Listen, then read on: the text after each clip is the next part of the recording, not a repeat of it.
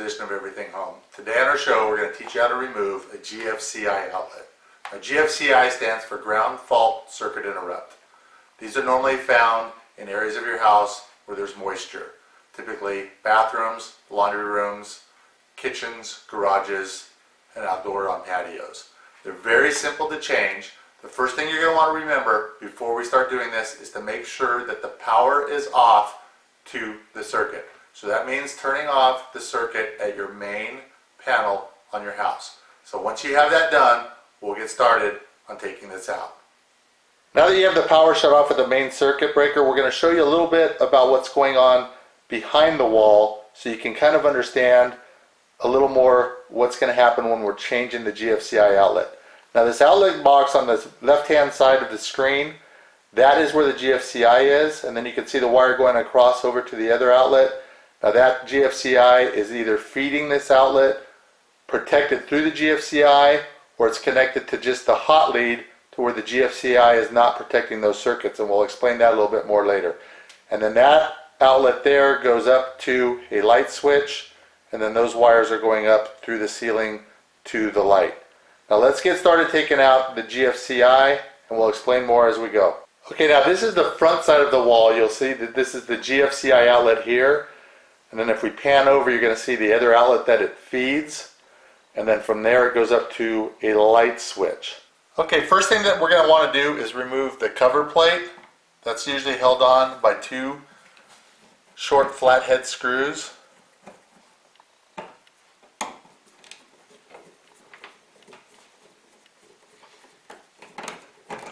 Once you have the cover plate removed, it's time to take out the two screws that hold the receptacle in place.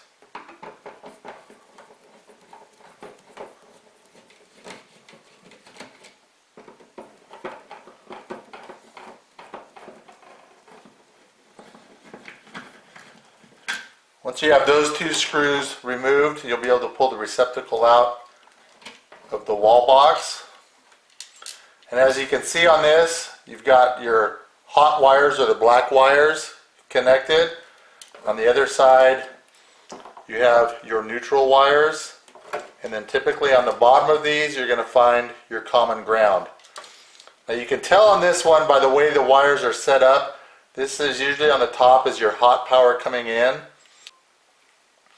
But since the other wire here is connected down here, the other outlet after this one is going to be protected by this GFCI outlet too. Now if they were both connected up here, that would mean they're both just hot. This is the only outlet that's protected by the GFCI.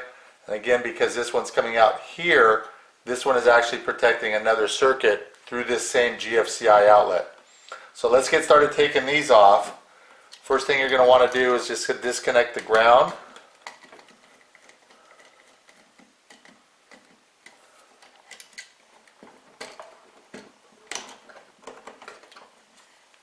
We're going to disconnect the hot leads. Now you're going to want to keep these separated so you remember that this is the one that is feeding the other circuit. This is the hot coming in. Same thing on the other side. This is the neutral that's feeding the other circuit. So you're going to want to keep that one with this one. And then this is the neutral feeding the hot lead coming into the circuit. So we'll keep those separated like that. Now let's take a look at a brand new circuit. Now here's the new GFCI that we're going to be putting in.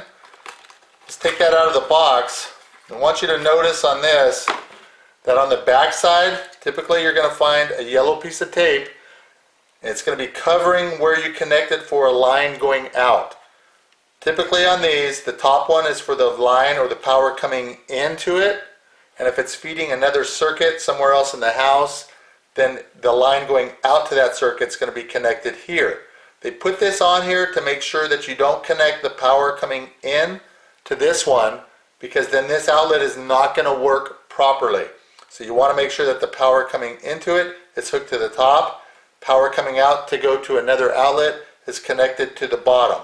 Now you don't always connect that to the bottom, you only connect that to the bottom if you want that power going to another outlet to be protected by this circuit here. You can actually have the lines coming in and going out, both connected to the top one. What that's going to mean is that only the power to this one here is going to be protected by this circuit, and the line going out, if it's connected here, is not going to be protected by this circuit. So that's why when we took the other one off, we wanted to pay particular attention to see how the wires are hooked up to it, so that we can reconnect it back the same way and make sure that the other outlet is going to be protected by this circuit too. So let's take this tape off here and expose that hookup down there, and then we'll be hooking this back up to where the old one came out of. Okay, the first one we're going to reconnect is going to be the common ground that's on the bottom. On this particular kind, you're just going to slide the wire right in there.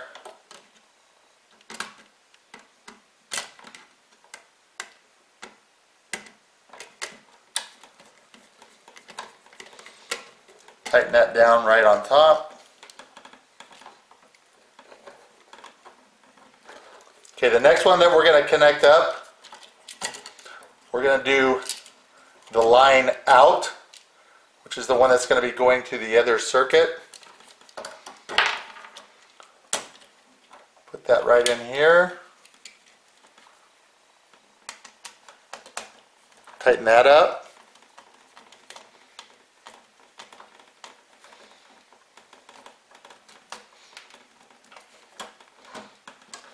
The next one we're going to hook up was the hot wire coming in to this circuit.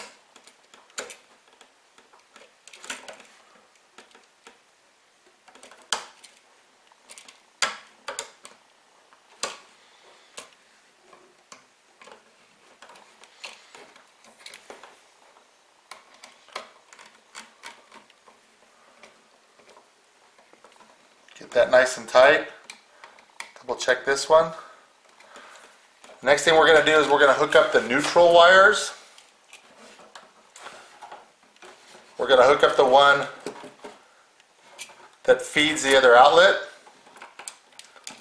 Slide that one right in there.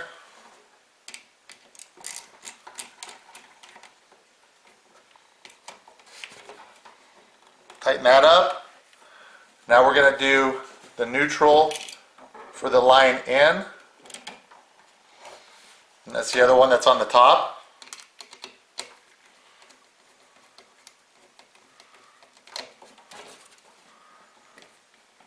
And tighten that one up. Now some of the older ones will have actually wires already coming out of here to where you're just connecting them with wire nuts.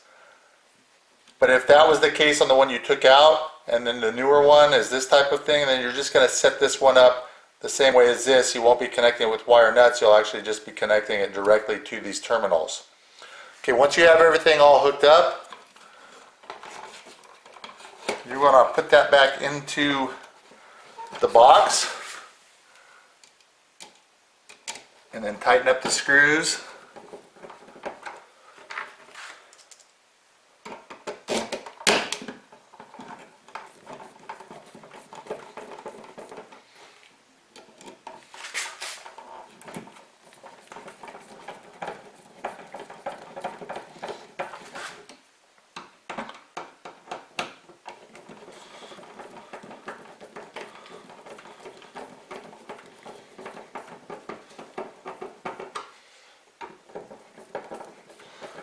Once you have those tightened up, it's time to put back on the cover plate.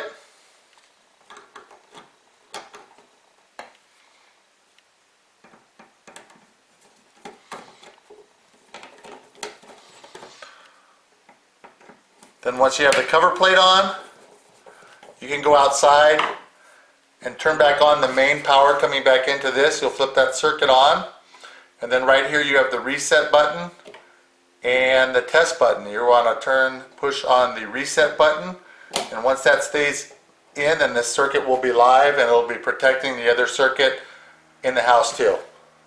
You should be proud of yourself. You just changed your GFCI outlet. We appreciate you watching. Don't forget to subscribe to our channel, and we'll see you next time on Everything Home TV.